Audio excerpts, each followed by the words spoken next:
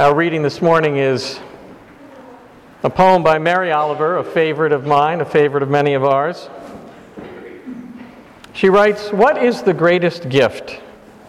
Could it be the world itself, the oceans, the meadowlark, the patience of the trees in the wind? Could it be love with its sweet clamor of passion? Something else entirely holds me in thrall. That you have a life that I wonder about more than I wonder about my own. That you have a life courteous, intelligent, that I wonder about more than I wonder about my own. That you have a soul, your own, no one else's, that I wonder about more than I wonder about my own. So that I find my soul clapping its hands for yours more than my own." Wonderful words of Mary Oliver. You have no idea what a gift it is to stand up here and look out at all of you. It truly is a gift. You are a miracle. That's right, you are a miracle. I am a miracle. We all are miracles. It's a miracle that you and I are here today, living, breathing, enjoying this beautiful holiday celebration. Say it with me, won't you? I am a miracle. I am a miracle. Don't believe it? Well, let's look at what it took for you, for me, for us to be here today. And I don't mean just waking up this morning and getting in our cars and driving here, although there are elements of miracle around that. But consider how unlikely it is in the grand scheme of things that the particular mix of your mother's and father's DNA, out of the millions of possible combinations, join together in that one particular moment in time to make you. One little molecule's difference, and you wouldn't be you. Or consider how unlikely it is that your mother and father even met out of all the billions of people on the planet. They met at that particular time. These two particular people, whose lives were just as miraculous as ours are, they somehow crossed paths. Now, in my family, we hear the story about the fact that when my mother first met my father, she didn't want to have anything to do with him. And he had to basically convince her over a period of years to go out with her. So had my mother not relented, I wouldn't be here today. And how many of you have similar stories? Think how unlikely it is that we are here today. So say it again with me. I am a miracle. I am a miracle. Now, if you multiply the odds against just your own mother and father getting together when they did, by the number of generations that came before them, you begin to appreciate how miraculous it is that we're here.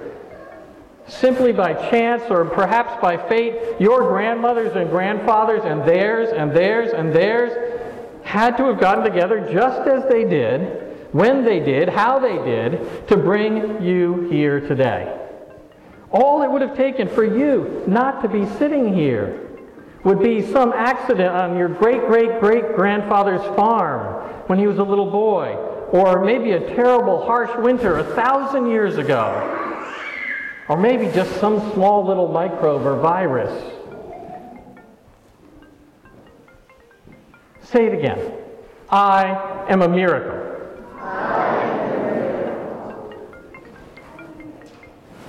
Now, if that wasn't enough, let's take it to a whole other level.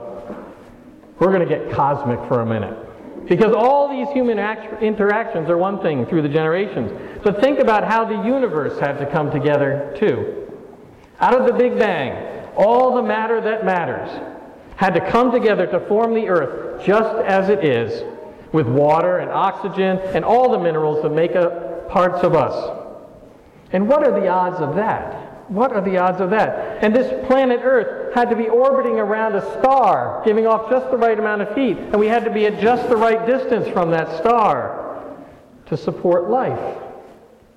A few thousand miles different one way or another, and none of us would be here. So say it again with me.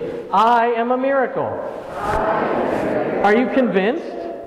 Are you convinced?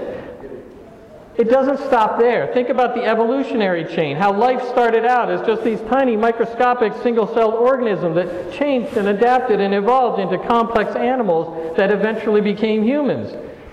If you take all this together, from our parents to our planet, you can't help but be astounded.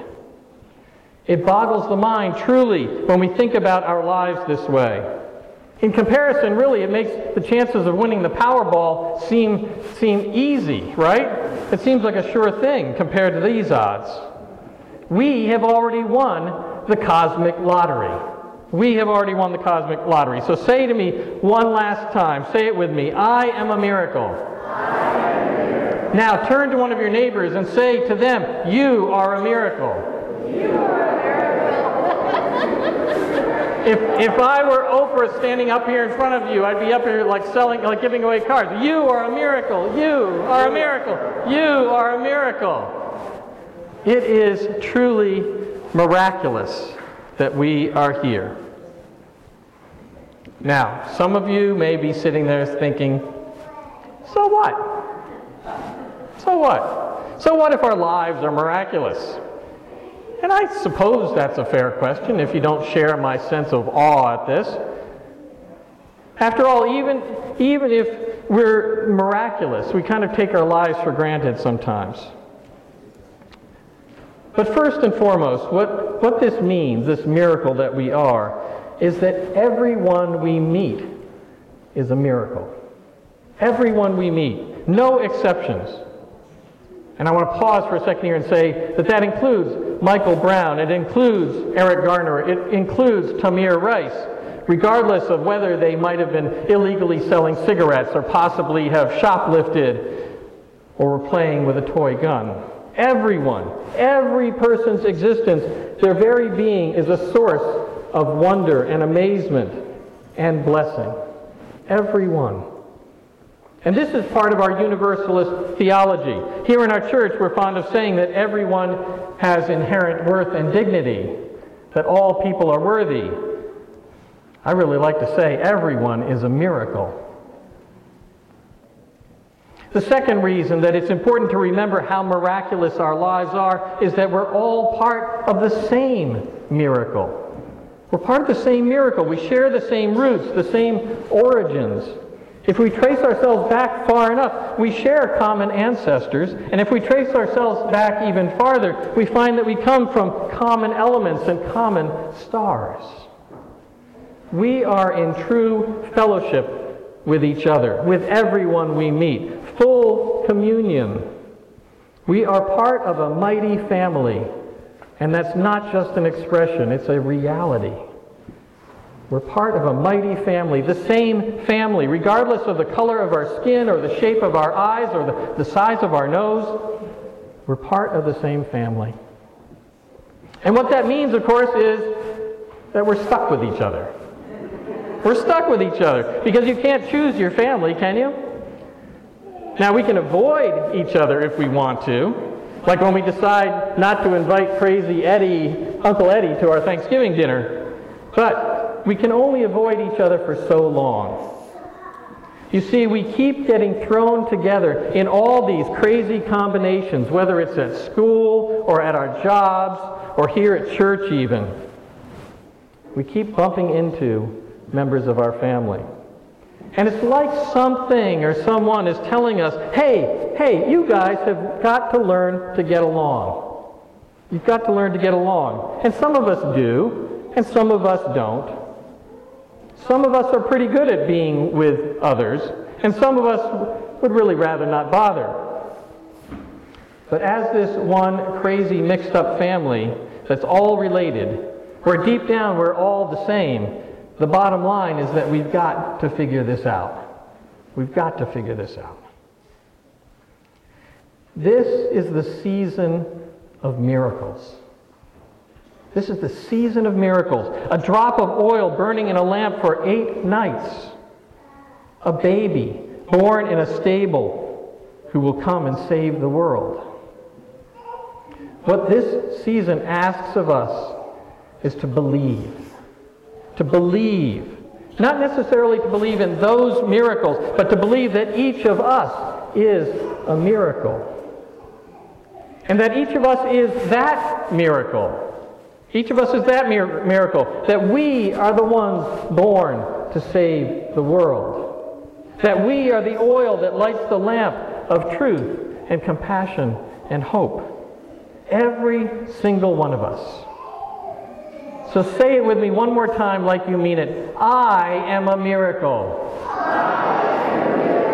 And now say it to each other like you mean it. You are a miracle. May it be so.